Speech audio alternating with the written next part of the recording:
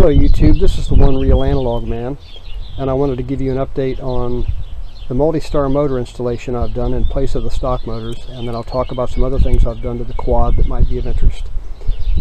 So here's a close-up of the new Multistar motor. Hope I can get this without losing focus. I believe these motors are absolutely fantastic. They're all CNC. You can notice they're just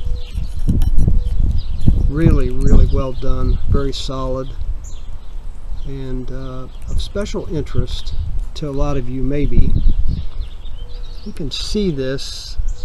I have modified the Small Parts CNC prop adapters so they'll fit this motor. Now they will not fit this motor as the motor comes, so you'll have to do some modification to the CNC adapters if you want to use those. Now I don't use the stock propellers, and I don't have any intention of doing that. The stock propellers for the 350 QX will bolt up to these Multistar motors. However, I wanted to maintain the utilization of my CNC prop adapters, and I like the idea of being able to bolt various props on without too much trouble, and these prop adapters are fantastic. So I'm not going to show you a video of how I did it, but I'll explain how I did it. It's really not difficult. And what you'll have to do is remount the shaft hole in the CNC prop adapter with a drill. But I did this, and I did it very carefully, but I do have a drill press. I don't think using a hand drill to bore out the bottom of the CNC prop adapter would be advisable. But if you have a drill press, you just look at the shaft, get the appropriate drill bit, take your time. If you work with aluminum, you know that it will heat up as you drill. You want to make sure you keep getting the shavings out of it, out of the hole that you're making. And then when you're done, the prop adapter will bolt on with two of the bolt holes. Unfortunately, the way these are lining up, you can't really see it. But two of the four bolt holes will line up on the CNC prop adapter, and two screws, two bolts are sufficient to hold it on. It's perfectly flat with the motor, and so there should be absolutely no issues with strength. Now once again, I'm going to fly this. I did do a small test flight last night just to verify that everything works okay, and it absolutely works fine. These motors are fantastic, and the prop adapters, the CNC prop adapters from Small Parts, will work just fine if you do the modification. Now let me talk about a couple other things I've done. By the way, I'll show you my camera mount that I made for my Mobius. This video really isn't about that, but I wanted to mention it because you'll notice it's got some copper foil on it, which is for shielding purposes, because the Mobius camera, as do most of the other cameras that people are using, the GoPros, etc., put out radio frequency interference, which causes problems.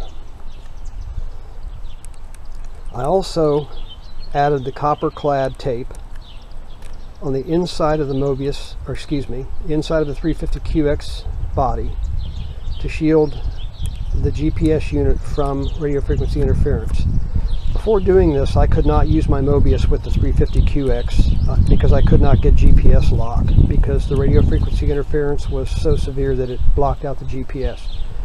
With this camera mount and with the copper on the inside, copper shielding on the inside, it's copper tape, copper foil tape you can buy on eBay.